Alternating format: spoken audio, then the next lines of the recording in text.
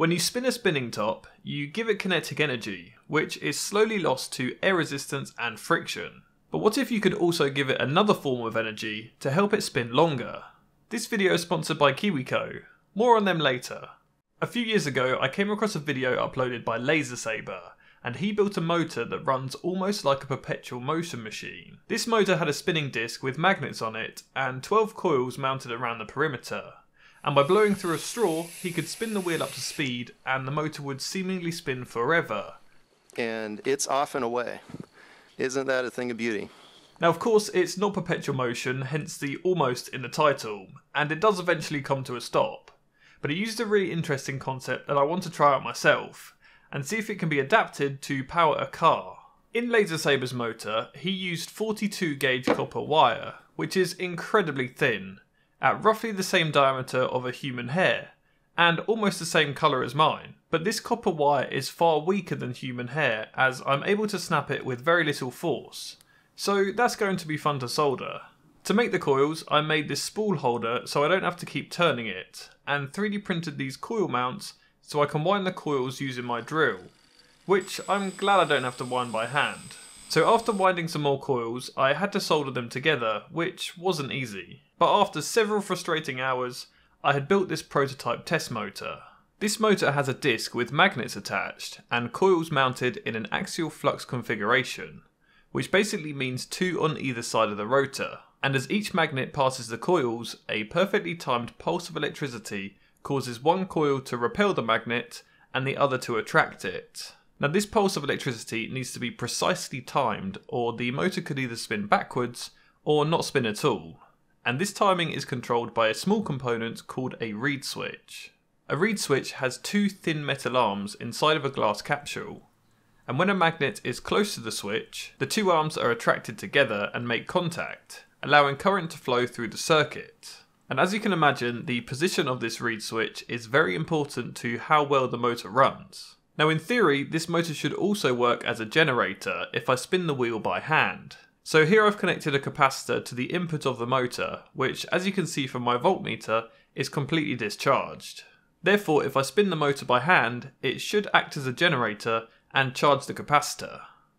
But notice what happens once the voltage peaks in the capacitor.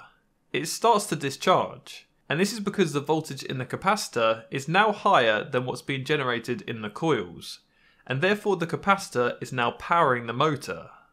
So if I spin the wheel up to high speed, the capacitor charges up as it stores energy. Then it automatically switches from a generator to a motor and runs continuously for several minutes. Now this same effect could be achieved with a heavy flywheel and low friction bearings, or even just a well-tuned spinning top. But what those can't do is be slowed down to a complete stop and automatically spin back up to speed once released. So what I'm thinking is designing a trike style vehicle that can be powered with this motor to see if it can travel further than a freewheeling car once pushed along a surface. Because I want this car to be as simple and efficient as possible, I'm going to use the motor as the front wheel itself. So there'll be a number of coils mounted around the front axle, and then I can mount magnets to the wheel, which will hopefully drive it along. And because the motor is the main wheel to drive the car along, I 3D printed it on my Prusa XL due to its tool changing, which allowed me to use stiff PLA for the wheel hub and a flexible TPU material for the tyre, which should give it some grip just like a real car. So I've spent about a day winding and soldering up all these coils. There's 6 of them on this side of the wheel. I haven't actually put the coils on the other side of the wheel yet, and the reason for that is I don't think this car's going to work. If I spin this up to charge up the capacitor and then stop it, it does run like the test motor, but nowhere near the speed and also nowhere near enough torque. Even with these wheels on the back, there's no way that that's going to power itself along. Even with my benchtop power supply connected, so it's powered with an external source, it just about moves when I put enough voltage in, but it's nowhere near enough torque to actually run the car.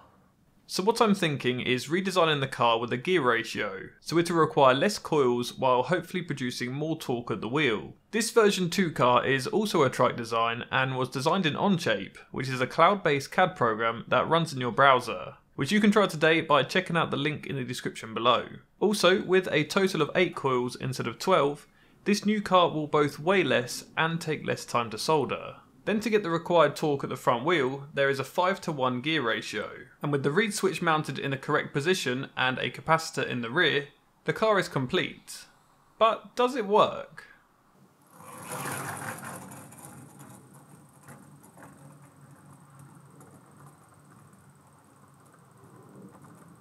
By pushing the car forward, the capacitor charges up, and then it switches from a generator to a motor and powers the car along. I can even charge up the capacitor by giving it a few pushes forward, then setting it down on a surface and giving it a small push to activate the reed switch, almost like an electric wind-up car. I'm actually quite surprised how well this car works, to be honest, with this very basic motor and a very small capacitor in the back. By just spinning the wheel a few times, we can charge up the capacitor, and if we give it a tiny push just to engage the reed switch with the magnet, it powers the car really easily. And what's also interesting is it works quite well as a generator. So for example, if I push it along this distance to charge up the capacitor, put it at the beginning of the distance and get it moving, it travels quite slow, but it also travels a fair way along the distance that I moved it. Now obviously not the whole distance because it's not 100% efficient, but it's pretty good. But before you fit one of these generator motor combos to your car, I want to tell you about this video's sponsor, KiwiCo. A lot of the projects I build help me explore and learn new concepts, but they're not always the easiest to replicate. Fortunately, KiwiCo can help with their hands-on projects that are designed by experts and tested by kids. These crates can be delivered to your door on a monthly basis and provide a creative, fun experience for all ages with their 9 different lines. I honestly wish I had these KiwiCo crates as I was growing up, and I'm sure a lot of you who follow my projects would agree. Being able to build a project from start to finish without the need of popping to the hardware store or using special tools is such a nice experience. Not to mention the included build instructions are very easy to follow, and the included magazine is packed full of interesting information. So if you're like me and want to get your hands on some KiwiCo crates, you can get 50% off your first month by using the code Tom Stanton, or by going to kiwico.com/Tom Stanton. The link will be down in the description below. So if this car is able to store its own energy to power itself along, how does it compare to a car without a generator? This car is identical in weight, and I kept the magnet part of the motor as it will act as a flywheel and affect the results. So the only difference is the coils and the capacitor. Okay, I have no idea how these cars are going to compare, but physics would suggest that if we push them up to the same speed, they should travel the same distance. So let's see. The freewheel car gets a good lead. The generator car is going much slower. The freewheel car is coming to a stop, and the generator car goes further. That doesn't quite make sense. I think we need to rerun the test. Make sure the capacitor is fully discharged. Yep, that motor's not running at all. Line them up. And freewheel car takes the lead again. Generator car is way far behind. And the generator car wins. So the generator car must be capturing energy from somewhere that isn't obvious from this test. But what happens if we send both cars down a ramp? This gives both cars identical amounts of starting potential energy, and it's clear the car with the motor travels down the slope far slower. So just before release, both cars have the same gravitational potential energy. But as they travel down the slope, the freewheeling car converts more of its potential energy into kinetic energy, whereas the car with the generator converts a portion of this energy into electrical energy and stores it in the capacitor. It's easy to forget that when electricity is generated, a resistance load is applied to the generator. Like with my hand crank generator, if I spin it without charging anything, there is very little resistance. But as soon as I use it to charge a capacitor or battery, it suddenly becomes far more difficult to turn, which is why the car runs slower down the ramp, because there is a resistive load whilst the capacitor charges up. Now this stored energy in the capacitor does eventually get converted back into kinetic energy as the capacitor then powers the motor. But because the system isn't 100% efficient, the overall travel distance is less. So if the ramp test shows that adding a few coils, magnets and a capacitor doesn't gain an advantage over a freewheeling car, why does the push test show otherwise? The main difference between these tests is the force that's applied to each car. So in the ramp test, there is a constant force acting on each car due to gravity. However, with the push test, the generator car requires more force to get it up to the same speed. And this would be like rerunning the ramp test, but the generator car gets a steeper decline, so they both leave the ramp with the same kinetic energy, which makes it far clearer why the generator car travels further.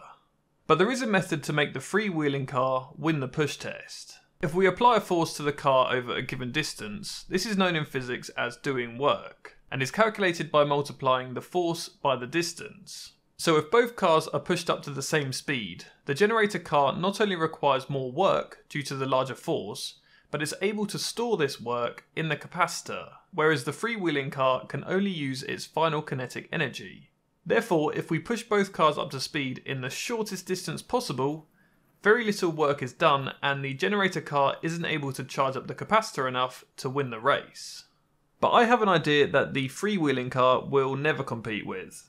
This is a Peltier pad, which is often used in portable coolers, as when power is applied, one side heats up and the other side cools down. But this also works in reverse, so if we apply heat to one side and cool the other side with a heatsink, it produces electricity. Now my friend and fellow YouTuber Sam Barker had the idea of making a car powered by these Peltier pads, and he built a prototype to test it. However, the pads produce so little power that many off-the-shelf motors won't run on. So with no load attached, the Peltier pad produces about 1 to 1.4 volts. It's getting a bit hot for my fingers now. I've got a resistor here so we can apply a load to the... that's a bit easier to hold now, but we're only getting about 0.32 volts, which according to my calculations is about 0.065 watts, or about 65 milliwatts. However, if my calculations are correct, this generator car should be able to run off about 20 milliwatts. So let's see if we can power this car with a candle. To do this, I built a whole new car as the coils need to be specifically wound for the low input voltage. And I designed this platform on the rear of the chassis to hold the candle. And the Peltier pad can sit on top of a wire mount to hopefully prevent the 3D prints from melting. So with the candle lit, it's ready to run. Or not. Let's add a bit of ice to cool the heatsink a bit and hopefully get more power. This is technically working, but it's extremely slow.